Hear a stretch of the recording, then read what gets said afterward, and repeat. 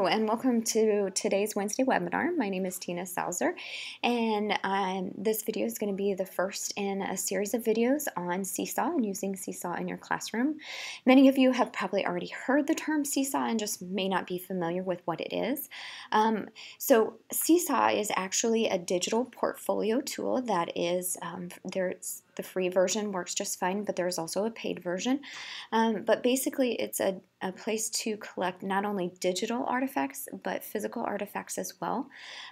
For instance, a student could take a picture of an art project that they created, upload it into Seesaw, and record their voice over that art project explaining what it is. It's also a place where a student can create and upload their own artifacts into their portfolio. So the student has ownership of their own portfolio and what goes in there, and knowing that their parents are going to see what's in there. So hopefully it makes them try a little bit harder as well. But it's also a great parent communication tool. You as the teacher can invite the parents to join their student's portfolio in your Seesaw class, so that when the student uploads an artifact, their parent gets only their feed for what they've uploaded as soon as the teacher accepts the upload. And it's a great tool to use during conferences for parents, to go through their students' portfolio with them. And also, it's a great communication tool for the teacher to the parents. Say, for instance, at the end of the day, if the teacher posts what the students were working on for the day, the parent would get that post on their Seesaw account as well. And if your children are like my daughters, you ask them how their day was, and everything was fine and good, but you can't get any details out of them. Well, with this communication tool, the teacher could post what they were working on for the day, and you could follow through on that at home. So let's go ahead and jump into and take a look at Seesaw here. Okay, now let's take a look at Seesaw and some of the things that it has to offer for you and your students. First of all, when I log into my account, I see my name up here, and then underneath my name I actually have two classes set up. For me, I have one practice class set up that I have my daughters that I practice with, and then I have another class that I use as a training class. You also can see your students right over here in the right hand side, and this plus sign is where you go add all of the different features. And so I'm going to click on that because I want to show you some of the things that you can upload into Seesaw. First of all, you have the option to upload a photo. You could do a video recording, you could do a drawing, you could upload a file from your computer. You could type in a note, which I use for communicating with parents, or you could insert a link. So those are the options you have, and I'm going to show you what some of those look like here. So as an example, this is a note I typed in that I shared with everyone, which would include the student feed as well as the parents. And so basically what this does is it tells the parents what we focused on for the day. And I don't know if your preschooler is like my preschooler, but if I ask her at the end of the day what she did that day or what she learned that day, it's always, I don't know. So this way, the teachers can communicate that with the parents, and the parents get that in their email, and they show that there's an update to the Seesaw class, and they can go in here and read that. And so when the kids get home for that day, you have a talking point, and you can ask your children about what the teacher stated they did for the day. And that is one of the note features that I typed in on a note. Another feature, as I mentioned, is the drawing feature, which I used with my daughter. And basically what she did is I had her recreate a letter, and then she drew a picture of something that started with that name, and she recorded her voice telling about what that picture was. So I'll let you listen to that here. Z is for zebra. And so that's a great way to use the drawing feature. And here's another letter that she did to practice. And then this example I used with my other daughter. I pulled in a picture or an image, and then I had her tell about the image. What is it? Okay, so that's another way you could use that. And then this example is actually my daughter. She drew a picture, so you could use this for an art project, and she created a video explaining what the art project is or explaining what is in the picture. Okay, can you explain this picture to Mommy? Tell me what's all in there.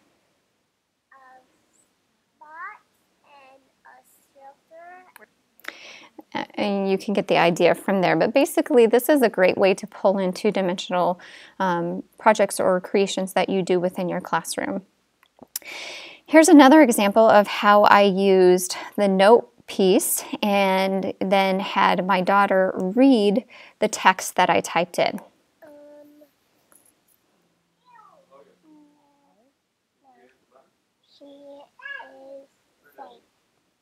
And I thought a great way that you could use this is within parent-teacher conferences, I could have her record her reading this sentence at the beginning of the year, then I could have her record it again at the same sentence at the middle of the year, and then again at the end of the year, so it could show her progress with learning words and learning how to read.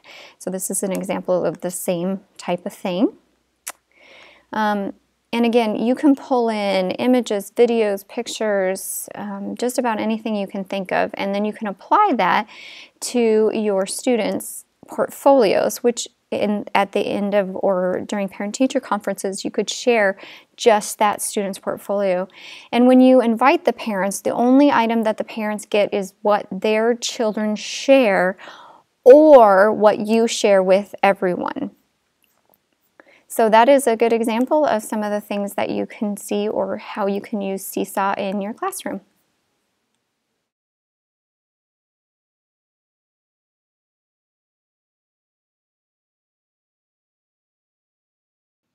Now, to get started with Seesaw, you first have to create a class. Sign up and then create a class. So if you type in seesaw.me, it will take you to this page, and so you're going to say sign up free, and this is where you're going to tell them that you're a teacher, and you put in your first name and your last name. I'm just using a make-believe account right now.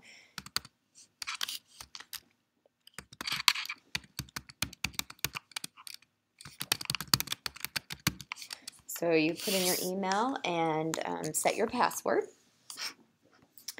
And then Seesaw is great at creating and hosting a lot of tutorials to walk you through each step as well. So as soon as you get in there, it's going to ask you to create a class name. And so I'm just going to call this Practice Class 1. Now, the important part is that if you continue to use these throughout the year in the class name, you may want to include the year so that you don't get confused when you start incorporating this throughout the year. And then you also have to select the grade level for that class. And I'm just going to choose 3rd grade for now. And then you get to choose how the students can sign in. If your kids do not already know and have their email addresses and passwords that your district provides, the easiest way to do it is to have students scan a QR code.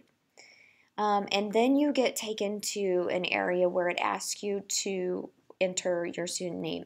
If you already have a list, you can click here where it says paste a list of your students, and you just copy and paste them in. I'm just going to enter a few students in here, and you might want to think about how you enter them by name. Most of the time it's okay just to enter them by first name.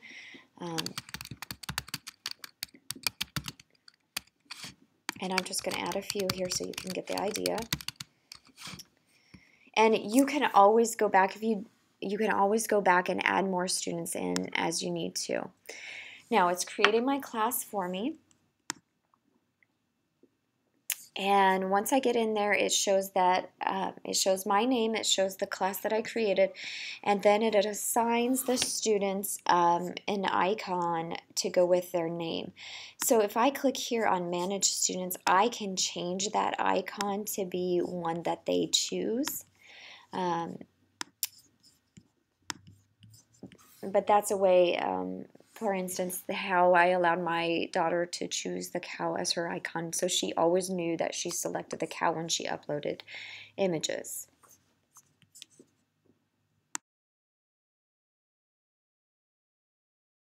Now I want to show you how you can go into your classes and manage different settings within the class. You can manage the name of the class, or you could change the name of the class. You could change the grade level. You could also invite other teachers to your class and to have access to your class. The students, you can share how the device or how the class is shared. You could share it based on class code. You could share it, and this says share devices. You could base it on just one-to-one devices with the class code. Or if your students are older and already have email accounts, you can share it out via their email accounts. You could also easily add additional students right here, and when you add the students, you get to add the characters if you chose the lower grade levels so that they can easily identify who is theirs. You can set if the students can like other students' posts, and you can set if they can or cannot comment on their other students' posts. You can, if you shut this off where they can't see other people's work, then of course they are not allowed to comment or see any of their other students' works. This I have turned on because anything that is uploaded into Seesaw requires that I approve it first before it gets posted directly online. That's a great tool because that way you can make sure the right students have posted the right information and have put everything in the appropriate place. You can turn this on to allow students to edit their artifacts after they have uploaded them.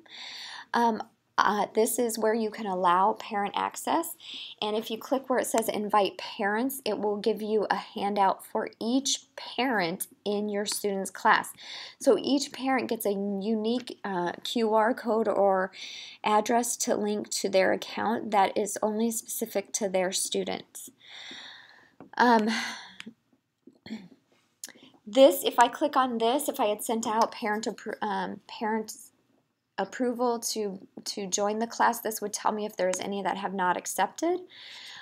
This is where you can also shut off or turn on parent likes and parent commenting, as well as the sharing. You can enable a class blog where students and you could blog right on Seesaw.